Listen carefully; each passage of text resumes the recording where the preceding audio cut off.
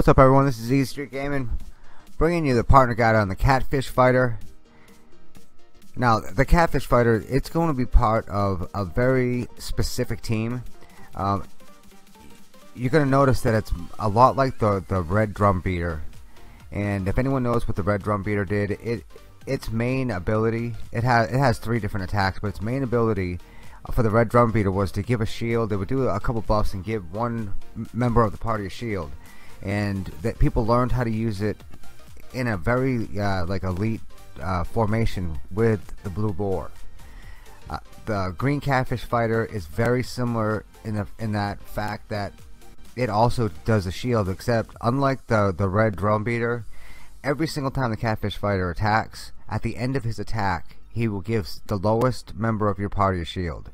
So it's a huge it's a huge asset. I didn't realize how good he was going to be until I didn't record the actual match that I fought that just caught my eye with him, made me want to do the video. This is the second. I recorded the second and the third. I recorded half an hour to pick the best ones, but the best 2 were actually the second and third attacks that I did. Watch what happens at the end of this battle. What happens to my team and how the Green Catfish Fighter literally carries the entire team. Now, his attacks, I believe that the way you want to build him is you need high hit points on him. His attacks are hit point based, so the higher his hit points are, the more damage he does. So you want a very specific lineup for your Green Catfish Fighter to be effective in your team. It's not really the team that you see up here on the screen. I just, I probably should have actually built the right team, but I didn't. Pretty smart, Easy. Alright, so for the Green Catfish Fighter, similar to the Red Drum Beater, you will want a hero partner like the Blue Boar. The Blue Boar is a defense partner that will have low, if it's built properly, it's built with 6 bull war pattern and with defense percentage up top, so you want low hit points, very high defense. That works perfectly with the Green Catfish Fighter because after every single time he attacks, he is going to put a shield up on the lowest hit point member of your team.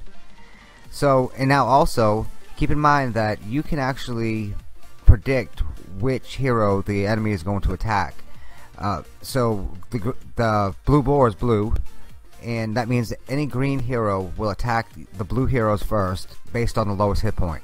So if the whole of the team is green, every single person in the other team is going to be attacking the lowest hit point blue. This is something that the advanced players, they understand really well. It's something that if you start focusing on right out of the gate, that you can actually control who is going to attack who based on the hit points that you have on your team. So just to recap a little bit, we'll start off with the Blue Boar, which is a very high defense, low hit point hero. The Green Catfish Fighter, after every time he attacks, he will put the shield up on the Blue Boar.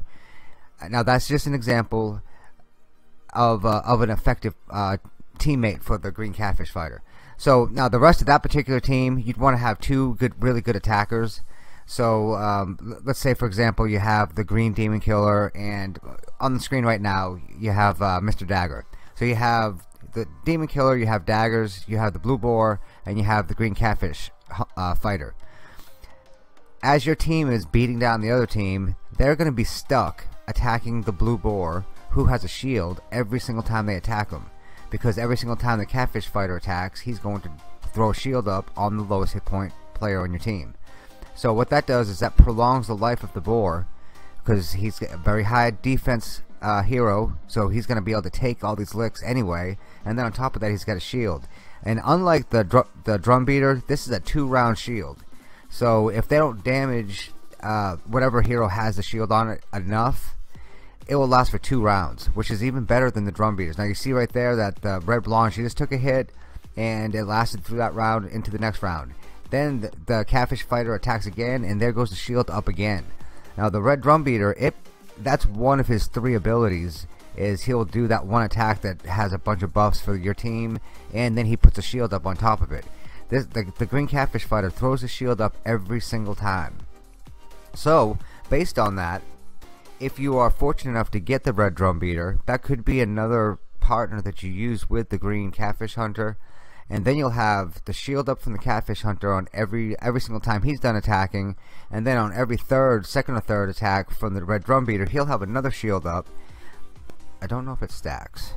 I'm gonna have to investigate that a little more. I don't collect information and then make videos. I kind of just wing it, as we all know, anyone who's ever watched me in the past.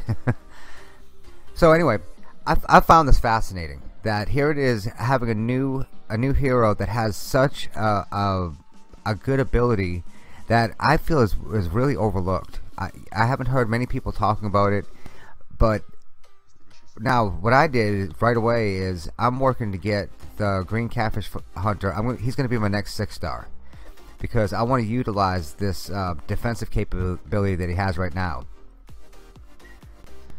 And now I want to go over a couple of the other things. He has 2 attacks. The one that we've been hitting on the most is called the Catfish Asylum, and how they calculate the shield is it is going to be 20% of his max hit point. So that's number one. We have something that's on max hit point for the Catfish Fighter. The other attack's called the Catfish Bash, and it actually damages the other team based on its max hit point as well. So you have 2 different attacks. One of them is a defensive maneuver, but one of them is an attack, both based on the Catfish's max hit point. So this is going to be very similar to the Blue Berserker, where all of his healing capabilities are based on his max hit points. What I did with him was I have hit point percentage on his left hand, on his right hand, on his helmet. His plus on hit points is at 22,000. So that bumped up the Blue Berserker's healing capability to like 6,000 or 7,000 every time he heals. So that being said, Catfish Hunter is going to have the same type of results. If you get his hit points way up there by putting hit point percentage on his left hand, on his right hand, and on his helmet, you may be able to get his damage up for the Catfish Bash way up there, because he's doing it's like 50% damage over his. It's I don't know what it is, but it's a lot. And then you have the Asylum, which is 20% of his max hit points. So let's say if you get his max hit points way up to 25,000, that's going to be a big shield that you're going to put on after every single attack. I just can't stress that enough. After every attack. Now, if you've noticed in these attacks, my team got beat to death, but right at the very end, the Catfish Fighter kept them alive by putting a shield on over and over. I wish I could have shown you the first attack, because what he did was everyone died except for him, and he shielded himself and stayed alive the entire time. It was amazing. Here's some Green Catfish Hunter, the GCF tips. First, you locate the rare fishing holes, and you have to get the shell and the heavy shell. That will get you the shards that will get you the catfish. You get the Catfish Fighter by collecting these shells and cashing them in, and you'll get these shards. You get up to 100 shards and you get them. Keep making them, even after you get the green. Keep on making them. You want the green. The other ones don't have the same abilities. Make sure you use the high defense, low hit point hero with them.